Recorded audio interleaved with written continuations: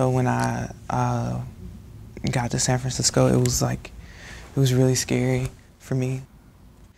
Going into drop-in and being homeless was a little like, whoa. And then getting through the shelter, like something new would happen in that shelter every day. Like you would walk into the bathroom and be like, what? And so like the 3 months in that shelter was crazy.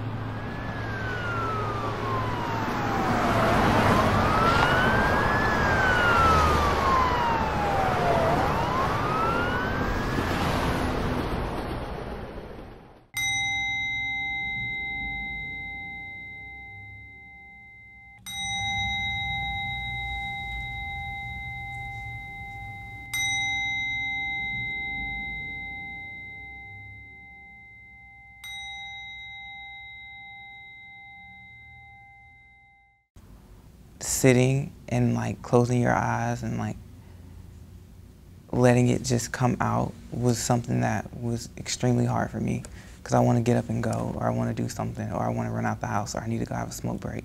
So like actually like putting down a cigarette and just sitting still and just thinking was a lot. And doing mindfulness really taught me a lot about what I was going through. This was like great for me.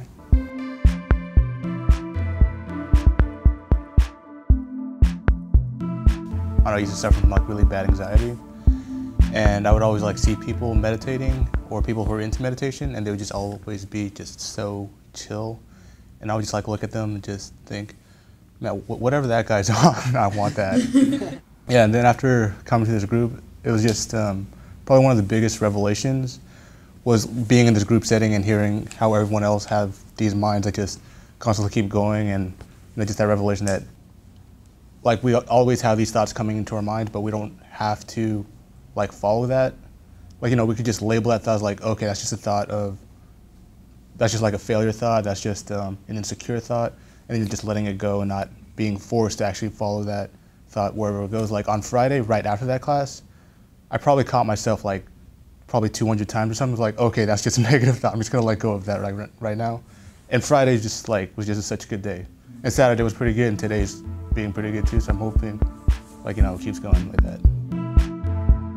I was going through a lot of struggles, and I totally lost like my inner peace, and I felt like I lost my way, and I was like literally hitting rock bottom. And ever since meditation started, I've never felt more calm and more at peace. Like even if when I know things are going bad, I still have some sort of peace and hope, and I know that things are gonna get better.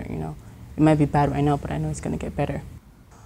Being able to have self-love, which is something that I've never in my whole life been able to do. Say to myself, may you be calm, may you be peaceful, and really appreciate myself.